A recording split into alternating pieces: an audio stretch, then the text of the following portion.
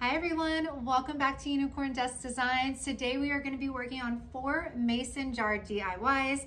I hope you love them and let's get straight into it. For this DIY, we're starting with a mason jar and some flat black spray paint. I wanted to try a different paints out, so this was obviously the spray paint.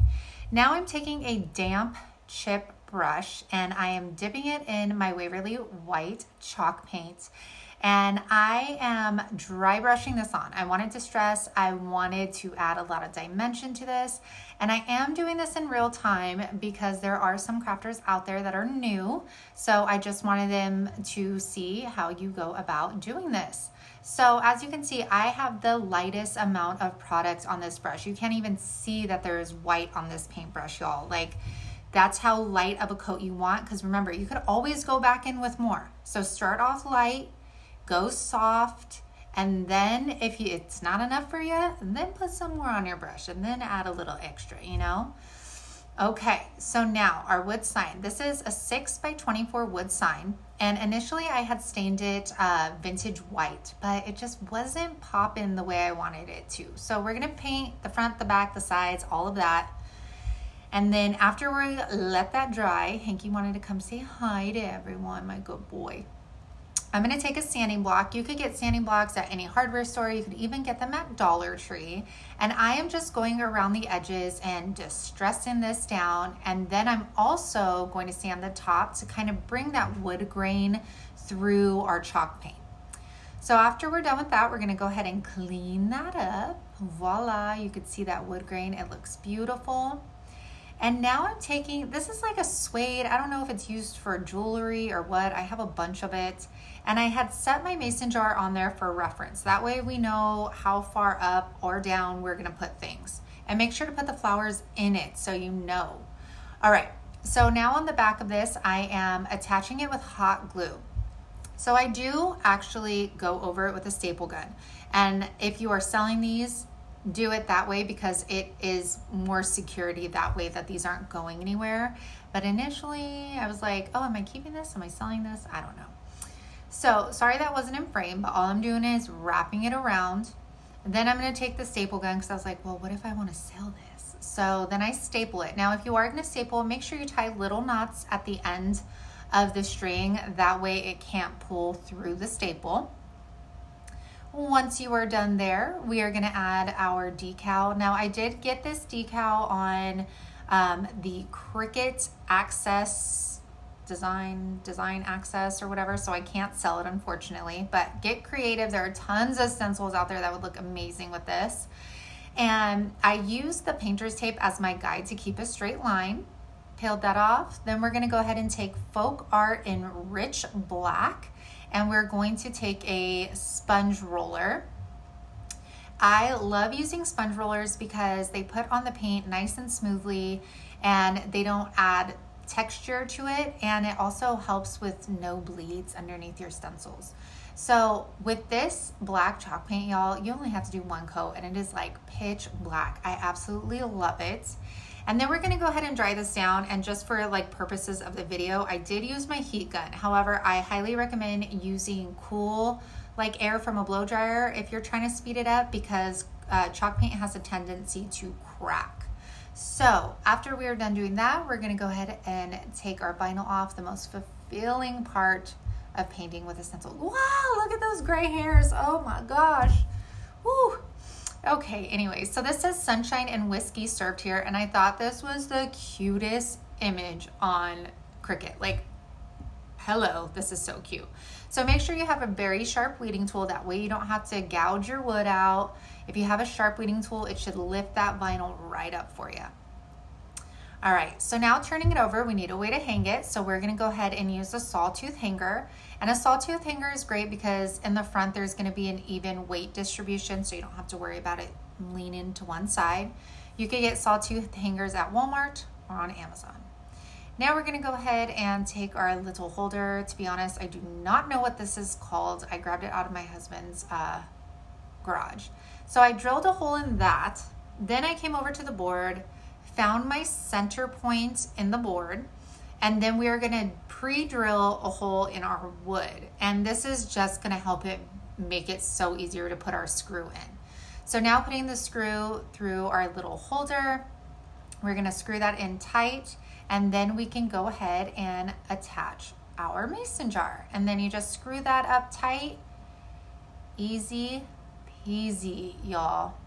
This is my favorite. This is my favorite. I love it. And yeah, look at how amazing this turned out. Sorry about my red walls, okay, you guys? But this is gorgeous. If you sell wood signs or have a wood sign business, these would be so easy to turn over in your business, or just gifts, or just for yourself. This was so easy to create, and I hope you guys love it as much as I do.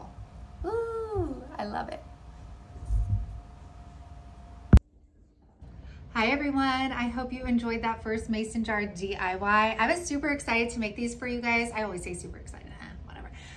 Because I have so many mason jars like piled up, and you don't even need the mason jars. You could be using salsa jars, or you know, the Alfredo jars, or whatever you have on hand. You can use those. I just have so many that I was like, why not? This would be fun. So I hope you guys enjoy all of them.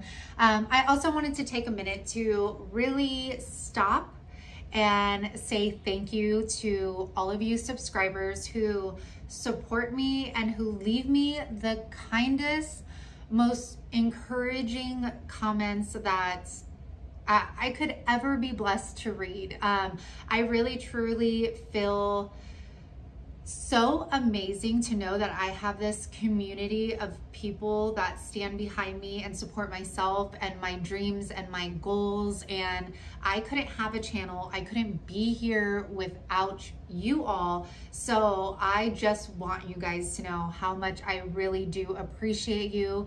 I appreciate every time you like a video, every time you comment, when you share my videos with other people. I really appreciate that. And I think those of you that have been with me for a while know like how sincere that is, and that it really truly comes from my heart. I probably said really truly like a lot of times, but I really do mean it. So I just wanted to say thank you guys very much for being here, for always watching my videos, and for the continued support that you guys show me on a daily basis. So with all that meh stuff, let's go ahead and get back into the rest of the DIYs. All right, for this one, we're going to be using the Rustoleum chiffon chalk paint.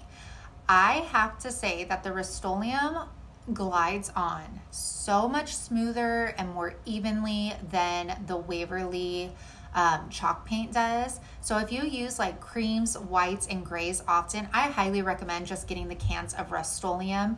I absolutely love the way this turned out. So I'm just using my FolkArt paintbrush. I got it from Walmart. 2-pack is like under $7. Put 2 coats on, let it dry. Now I'm taking Antique Wax by Waverly, and we are going in with a chip brush, dabbing it in the lid, then dabbing it on our pad. Again, just getting the lightest amount of product on our brush, because you could always go back in. So we are distressing this. We're giving it some dimension, some depth. It looks so good with the piece of wood we're gonna put it with, y'all. And then look at how beautiful those letters look once you put that over it. Oh, stunning. And you could also clear these with like clear spray paint or Mod Podge if you choose to. I did not do that though, because I'll probably be keeping all these. So this is weathered wood that I got from Facebook Marketplace. Knew I had to use it, but this stuff was on its last leg. Like it was about to crack in half. So I got this Star Bond crack filler, and I've used it before on smaller projects, but like y'all, this was like almost cracked all the way through, that it was gonna just crumble, break in half. So I was like, let me just see if I can save this. So all you do with this stuff is you put it in the crack. Obviously I'm putting a lot because it's going all the way through this piece of wood. And then I am putting the spray on, and this dries the product within 5 seconds. It's like an accelerator. And this thing did not budge. If you are someone that works with wood a lot, I highly recommend this. And they're in different tints. So this one's like a light brown, they have a dark brown, and like a black. And y'all, I didn't intend to like be like, hey, buy this, you know, on my video or anything. I just happen to like need it in these videos because I use it again and it's mind-blowing, okay? Because this is the other side that was cracking as well, filled up that crack and it wasn't going anywhere. So I was super excited. Okay, so enough with that. Now we need to attach this, okay? So we are basically making a little shelf. And what I'm gonna do next is we need to screw this little shelf on here. So there were two parts of this piece of wood that didn't have any cracks, and that's where I wanted the screws to go through. So I kind of measured out where those pieces of the wood were.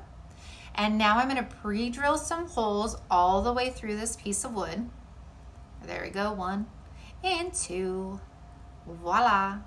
And then I'm gonna take this piece of wood and I'm not gonna take this piece of wood. I don't know, you guys, don't listen to me. Okay, yeah, I set it on top of the screws. I'm gonna put some screws in right now. Hello, okay, no, stop it. Okay, I'm putting the screws through just so there's a little bit sticking out of the other side of the wood, as you can see, hopefully. Then I'm gonna press the shelf onto those screws. That way it's gonna leave an indent in my wood and I'll know where I need to drill my other holes. Okay, so this is just gonna make it easier for the screws to go in there. And then we will screw those right in, do it nice and tight. Make sure you're getting all the way through that wood there. And this comes out so awesome and it's so simple. I mean, if you have scrap wood, if you have barn wood, I mean, anything, these are so beautiful to make and you don't have to put mason jars on it. You could put candles on them. You can put flower vases. I mean, the possibilities are endless. So we're gonna go ahead and attach sawtooth hangers again. Like I said, you could buy big packs at Walmart, on Amazon, super inexpensive. Now I'm taking our mason jar and I'm just adding some of this suede ribbon stuff. You guys, I don't know what it is, in blue. And then these are just dried flowers from Dollar Tree and some other flowers from Dollar Tree. And I can't wait to show you what it looks like. Look at how, I mean, that was so easy. This is such a rustic decor piece. I actually see me putting this in my bathroom by my sink with some photos and maybe like another little shelf for like my perfumes and stuff. But it's so beautiful and it was so easy to recreate. Y'all know the business. You got to tell me which one's your favorite down below. And now we're moving on to some kitchen mason jars. So I had these three. Two of them are the same. One of them's different. Work with what you got, you know.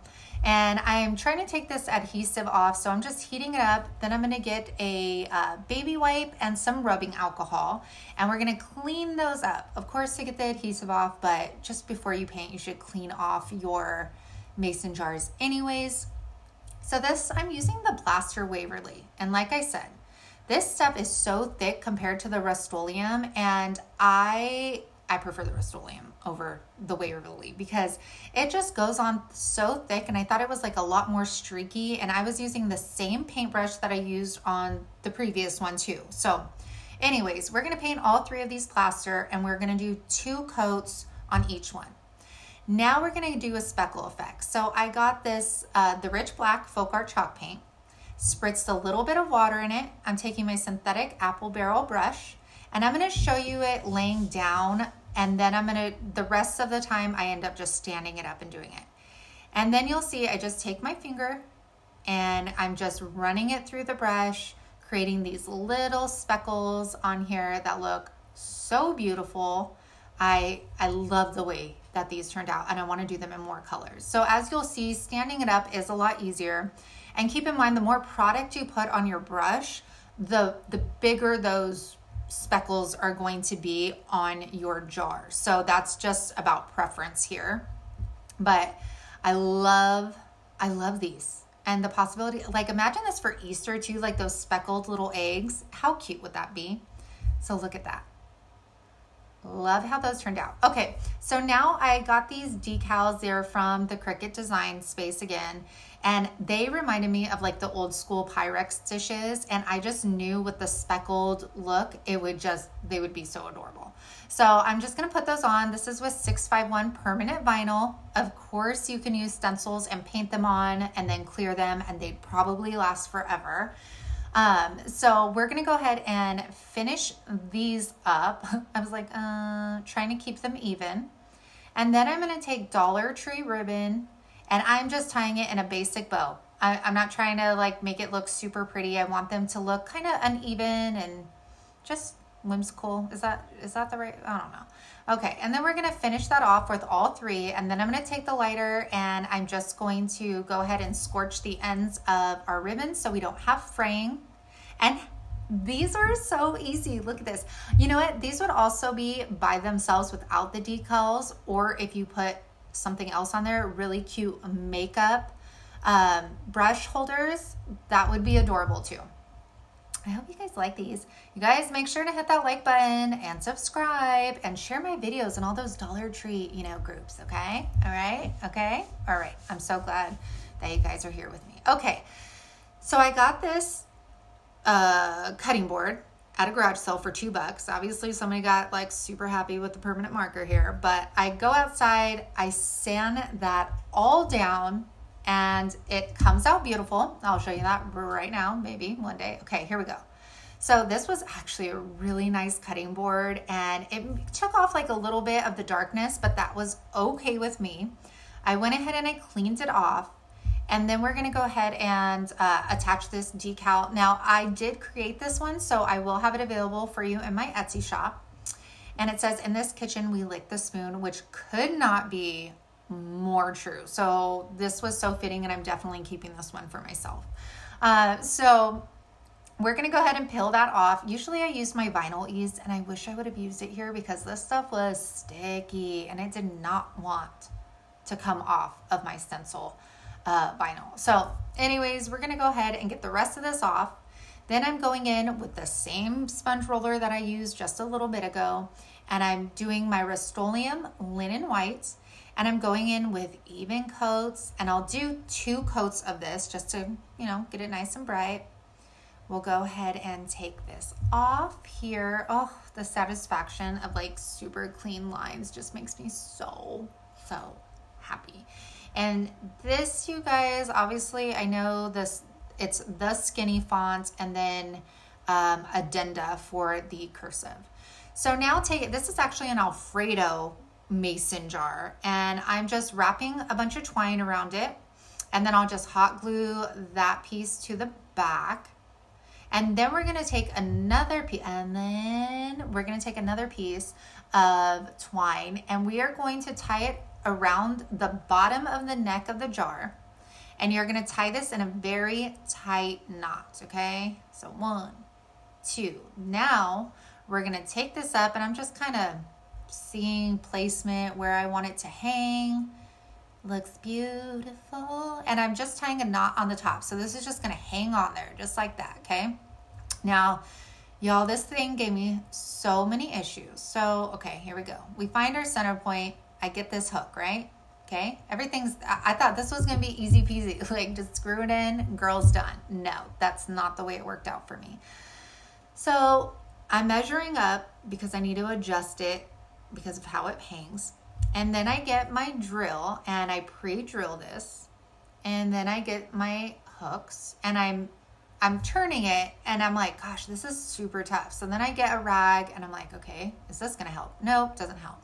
So then I get my pliers and I grab onto it with my pliers, right? Let's see, there we go. Well, the top breaks off, y'all. So the screw part is stuck in the cutting board. I try to screw it out. It does not work. Like, it is stuck in there and it won't go anywhere. Then I tried a bunch of other hooks, okay? And then do you see the big giant hole I created? Yeah, that was beautiful. So then I take this crack filler again, that just sounds weird, but you know what I'm saying, from Starbond. And then I fill the hole again, use the accelerator so it's dry, fill it up a little bit more because the hole in this got so deep because I tried a bunch. I just kept trying, y'all. You know that you just don't give up. Would you just stop while you're ahead? No, that never happens for me. I got to push it. Okay, so that's okay. I could live with that blemish. You know what I'm saying? Like, that's fine. Flowers are going to cover it anyways, or the twine will. So then I go for it again. This time it works, okay? Pre-drill the hole. This time I go nice and slow, and it works. It works. It worked, y'all. We're good. This was so easy. You could find a lot of cutting boards at like your Goodwill store, Habitat for Humanity, garage sales. You might have some. And this is how she came out. I even love it like in this spot, and I cannot wait till my walls are painted. It's gonna look even better. But y'all, thank you so much for being here with me today. I hope you enjoyed these fun mason jar DIYs. Make sure that you go check out my description box for all of my social media outlets, and I look forward to seeing you on my haul on Thursday. Bye.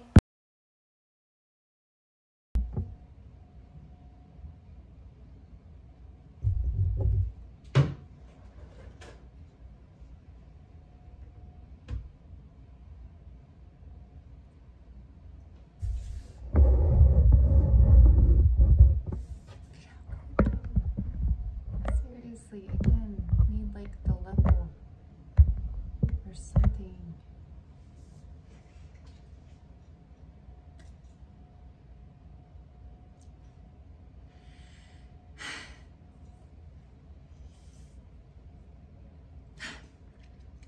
Oh, I just spit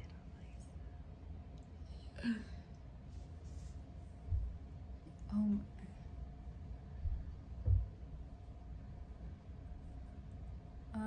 Oh, look at that tinsel. Wow. Hello. Oh, don't need the dandruff picking out, but dang, those are some shinies. Those are coloring my hair on Saturday. Saturday. Okay.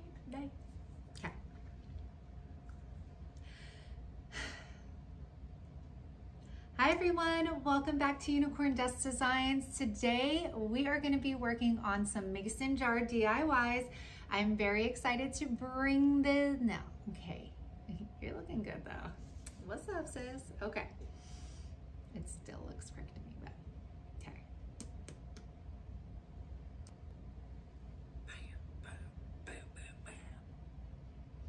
I know people are going to ask. It says, holy enough to pray for you, hood enough to swing on you. There you go. My girlfriend made she made all my graphic t-shirts. Now I need to make my own, I guess. Okay, what do I want to say?